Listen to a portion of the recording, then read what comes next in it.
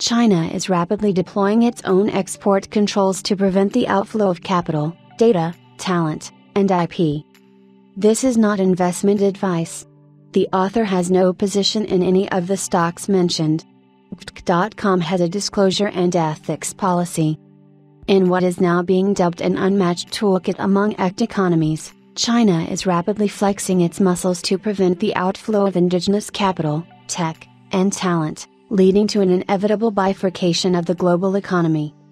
There is a popular perception that hardly any innovation takes place within the Chinese economy, that any headway is a result of borrowed or stolen Western tech. While this assertion might have been true for much of China's recent rise as a major economic player, there are increasing signs that it no longer holds true. China unveils its first high PC-compliant SoC featuring up to 45 TOPS NPU, 6nm CPU with 12 cores. For one, China edged out the US in 2022 to publish the most cited research papers, which is one of the most important characteristics of the quality of a given paper. As per another measure, which used fractional counting for researchers belonging to different countries, China accounted for 27.2% of the most cited papers published in 2018, 2019, and 2020, edging out the United States, which accounted for 24.9% of this August cohort. Now, as per a new report by MRIX, it appears that China is rapidly strengthening its own export controls to prevent the outflow of its indigenous capital and IP. China's toolbox is unmatched by any economy when monitoring and limiting cross-border flows of capital, data, talent, and IP. In response to the Western bloc's export restrictions on China, the Asian giant has, in recent years, implemented its own export control regime on gallium, germanium, and graphite, and restricted the transfer of IP vis-à-vis rare earth magnets, which are used within EV motors and wind turbine generators. Of course, gallium and germanium are critically important metals for the global electronics industry, with China maintaining a monopoly by controlling 90% of their supply. But, the report notes that China is now transitioning from a technology seeker to a technology provider economy. At the same time, Beijing appears intent on limiting foreign access to its homegrown innovation. While its aggressive efforts at appropriating foreign technology have long been a prime cause for concern, foreign governments and firms now face an additional challenge.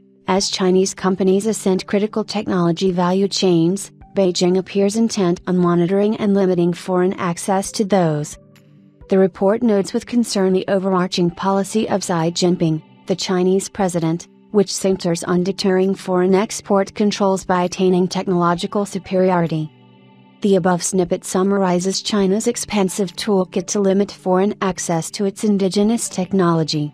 The playbook not only includes explicit export licensing requirements but also leverages blacklists, data localization requirements, restrictions on the mobility of indigenous talent, and mandatory CCP control over sensitive RAND activities. Often, China tries to obfuscate its export controls by using euphemisms or deliberately innocuous terminology. For instance, its rare earth restrictions against Japan in 2011 were billed as a measure to address environmental concerns. Of course, China is aware that export control is a double-edged sword, that it provides an increased impetus to its competitors to diversify. The CCP's long-term goal, however, is evident. While remaining mindful of these limitations and avoiding overreactions, the PRC's trading partners should take seriously China's long game to shore up and leverage its technological dominance. As far as the thorny issue of intellectual property rights is concerned, China has mandated a security assessment since 2018 for transfers deemed restricted. One such example is TikTok's content recommendation algorithm. Another example is the 3D laser scanning tech or LiDAR, with application ranging from drones to autonomous navigation in cars. This approach can backfire, however. Ultimately, banning technology exports, or tightly restricting licenses, could backfire for China. Where foreign firms hold relevant technical expertise and IP, Imposing export controls can erode rather than protect a country's advantage by further incentivizing de-risking efforts elsewhere. While the report concedes that China does not have an unassailable lead that would give its toolbox the same heft as that enjoyed by the US, it nevertheless gives Beijing a front-seat view of its indigenous technology landscape, allowing the CCP to rapidly deploy its massive financial resources to nurture key strategic industries and institute protective measures where the technological lead appears promising. The report concludes with 3 recommendations. Increased monitoring of China's EV, solar, and lithium-ion industries. Identify discriminatory licensing practices by coordinating with the private sector. Establish an sector-wide intelligence sharing net to increase resilience. Do you think the ongoing bifurcation of the global economy is irreversible? What are your thoughts on China's targeted approach to export controls? Let us know in the comments section below.